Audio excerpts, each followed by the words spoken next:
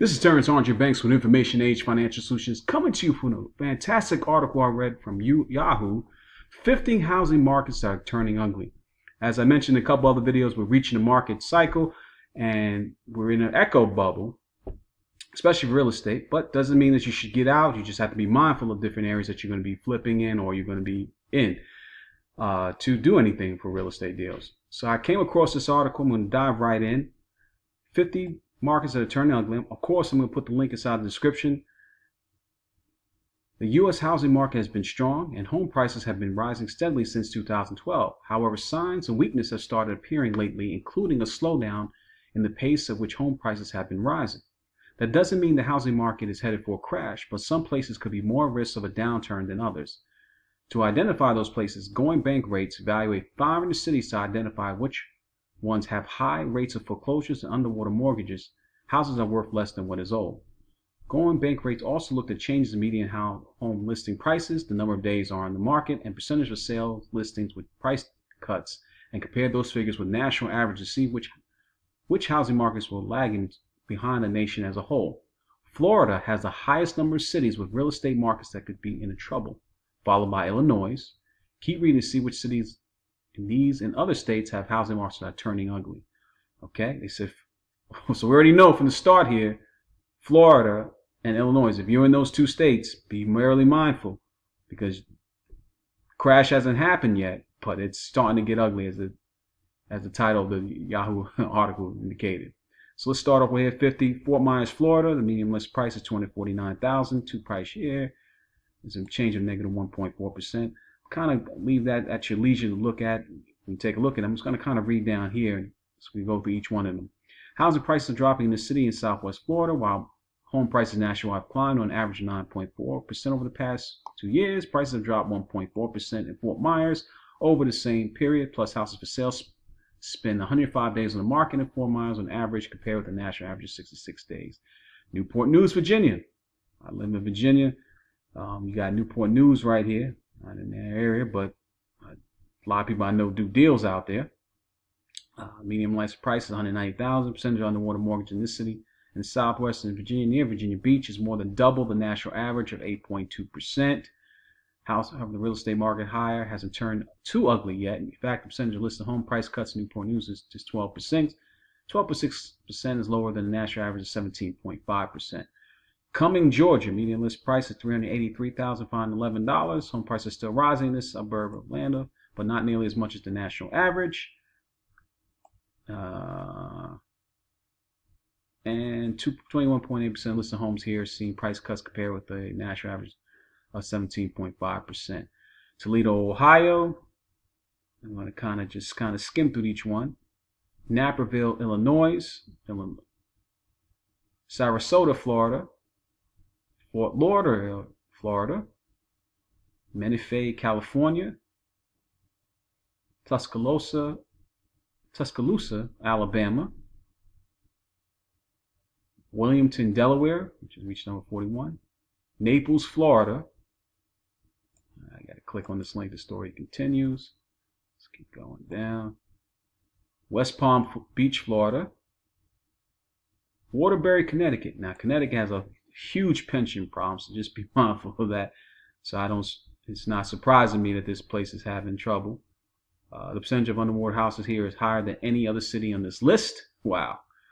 Plainfield, Illinois, state that's really having some pension issues. Plainfield has the second highest percentage of listed homes with price cuts at 25.3%. Bakersfield, California, foreclosures 1 in every 1,095 homes. Jacksonville, Florida, 1 in every 814 homes. Orlando, Florida, 1 in every 1,328. Foreclosure rate in Orlando is also higher than the foreclosure rate nationwide. Now this is interesting because Orlando has Walt Disney, you got Universal Studios. You would think that it wouldn't be so high, but it's higher than foreclosure rate than nationwide. Interesting. McKinney, Texas, has one of the highest percentage of listed homes with price cuts among the cities on the list. Wow. Somerville, South Carolina. Annapolis, Maryland. Stamford, Connecticut. Again, not surprised. Champaign, Illinois. Port St. Lucie, Florida. Bradenton, Florida, Ocala, Florida, Dayton, Ohio, Lake Acres, Florida, Rockford, Illinois, anything Illinois and Connecticut don't surprise me.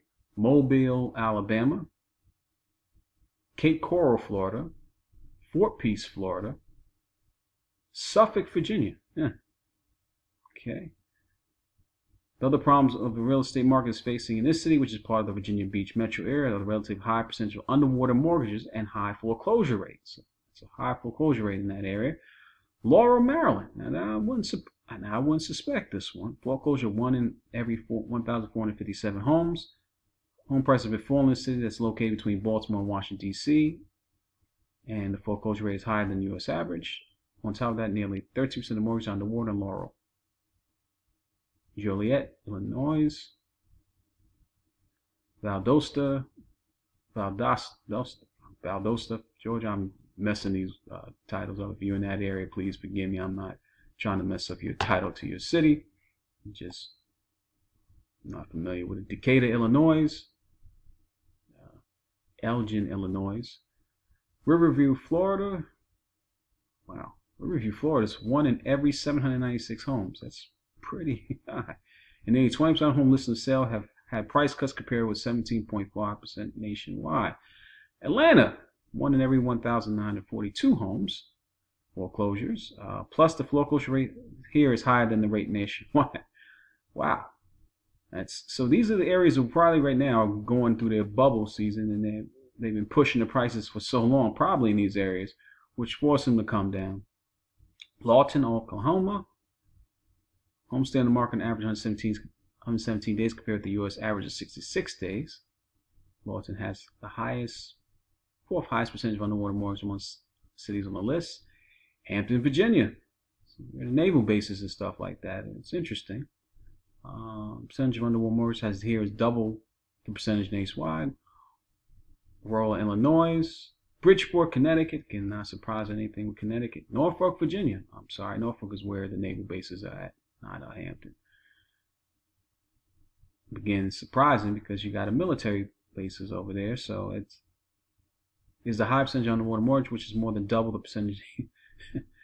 So these high percentage underwater mortgages. So the last bubble, they never really, when they say that the high percentage underwater mortgages, these are never recovered from the last housing bubble, and they're now creating another one there. Miami Beach, Florida. Again, this was the epicenter of the bubble the first time. We had the first crash. Plus, houses for sale spent more than days on the market, 225, than any other city on the list.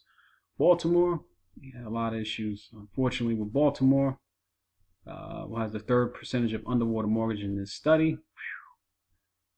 Columbus, Georgia, 1 in every 1,772 homes in foreclosure. Florida is among the highest rates in the study. Portsmouth, Virginia. This port city in southwestern Virginia has the highest foreclosure rate of any city on this list. Portsmouth also has a high percentage of underwater mortgages than most cities in our rankings. Wow. Lakewood, New Jersey, and Peoria, Illinois. Peoria claims the #1 spot among the cities with real estate markets that are turning ugly for several reasons. The city in central Illinois has the second biggest drop in home prices over the past 2 years of any city on the list. The average number of days houses are on the market and the percentage of homes for sale with price cuts are higher than the national averages. The percentage of underwater mortgages here is more than double the percentage nationwide, and the foreclosure rate is among the highest on the list. Wow. Really skim through this article. Definitely worth your time. If you're in one of these areas and you're flipping houses, or you may be able to find a bargain once it collapses even further, but I wouldn't take my chances. Just be mindful in this area because there's always a deal to be found. I'm going to put the link inside the description. But these are the 50 housing markets that are turning ugly. Pay attention because we're right at the peak. And when it gets to these numbers like this and it starts showing on mainstream news, then it's definitely time to sit back and watch the fireworks, as they would say. And people will get caught as history repeats itself. If this video has been any value to you, please subscribe, leave some comments, hit the like button, and until my next video, I'm out.